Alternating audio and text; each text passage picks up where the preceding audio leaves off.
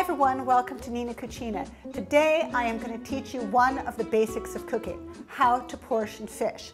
Now, as you guys know, portion control is very, very important to me. I think it is one of the keys to being thin.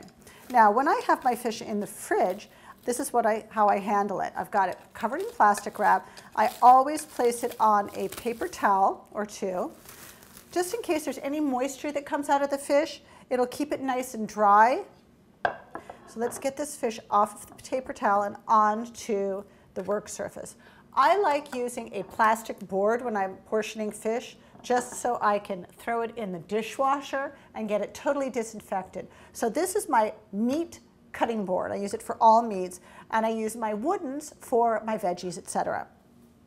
Now, before you start portioning, what you should do is just run your hand across the top of the fish. Now, this is a beautiful fillet out of Alaska, but right here, there are some bones, and you can feel them with your finger. So what you're going to do is you're just going to take regular old tweezers. You could use, I've used needle nose pliers. I used to have a fancy pair of fish tweezers.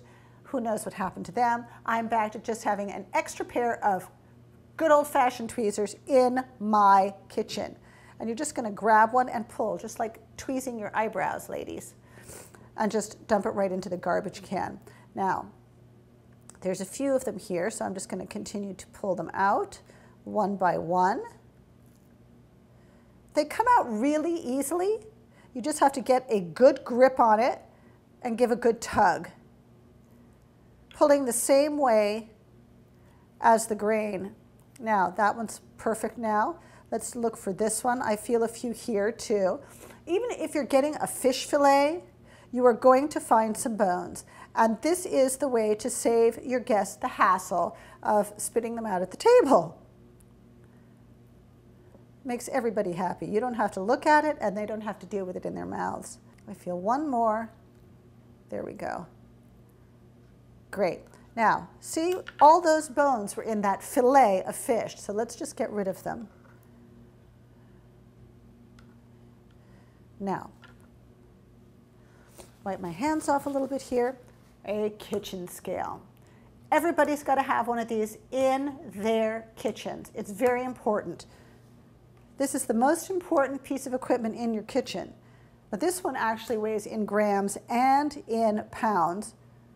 You could find this right on the Nina Cucina site. They're not expensive, and they work like crazy. Oops, I found one more. First thing I'm going to do is weigh the whole fillet. This one is just about 12 ounces, so I'm going to cut it right down the middle. Now, I like serving 6 ounces to guys, 4 ounces to girls, and so that averages about, 5.5 ounces per person across the board. There we go, and I'm just going to place it right back on my plate.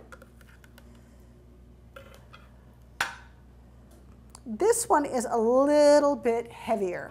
So this is going to be a small luncheon portion because it's almost 14 ounces. Now, I'm not going to serve 2 people 7 ounces apiece. I'm just not doing it.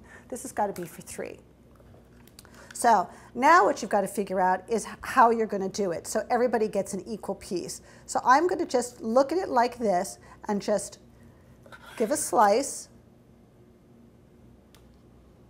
Now that is over 4 ounces. That's more than I'm going to eat, that's for sure. And now take into account the thickness here. You've got thinner here and thicker here. So in order for things to cook evenly in your pan, you want the volume to be the same. So this piece is actually going to be a little wider than this one. Cut right through it, weigh it. Just over 4 ounces. Perfect. And this one is even almost 5. This is 4 3/4. This one's 4 1/4. So these can be girl pieces. These are guy pieces. It is that simple. Now, look at that. You can do it yourself. You don't have to ask the fish guy to do it. That is how you portion fish.